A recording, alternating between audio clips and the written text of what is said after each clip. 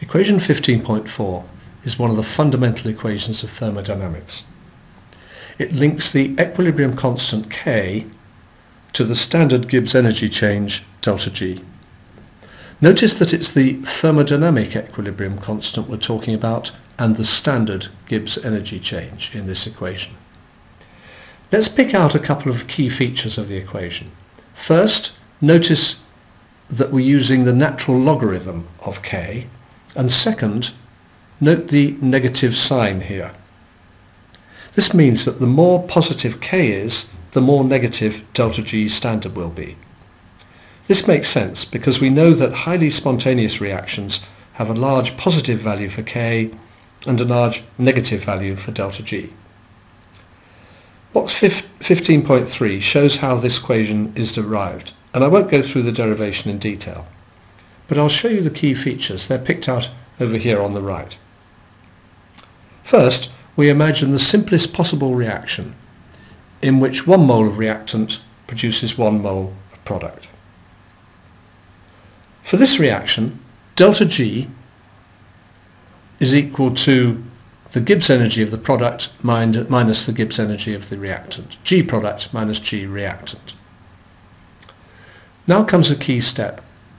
We use this equation, which is from chapter 14, equation 14.20, which says that the Gibbs energy of any substance is equal to its standard Gibbs energy plus RT logarithm of the activity of the substance, A.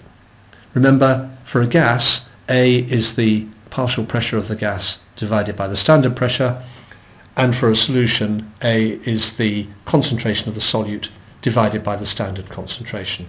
And we can write an expression like that for both the reactant and the product. And now we can substitute this expression for G product and G reactant into the expression that we've already written for delta G. That gives us this expression here. And then if you simplify and gather the terms together, you will reduce that to this expression here.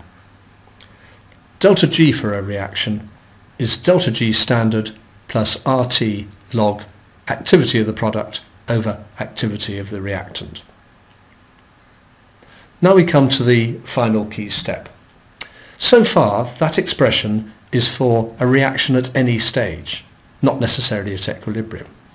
But let's look at what it turns into when it is at equilibrium. First, at equilibrium, delta G reaction is 0. And secondly, at equilibrium, A product over A reactant is equal to the equilibrium constant K. So now we've got 0 equals delta G standard plus RT log K.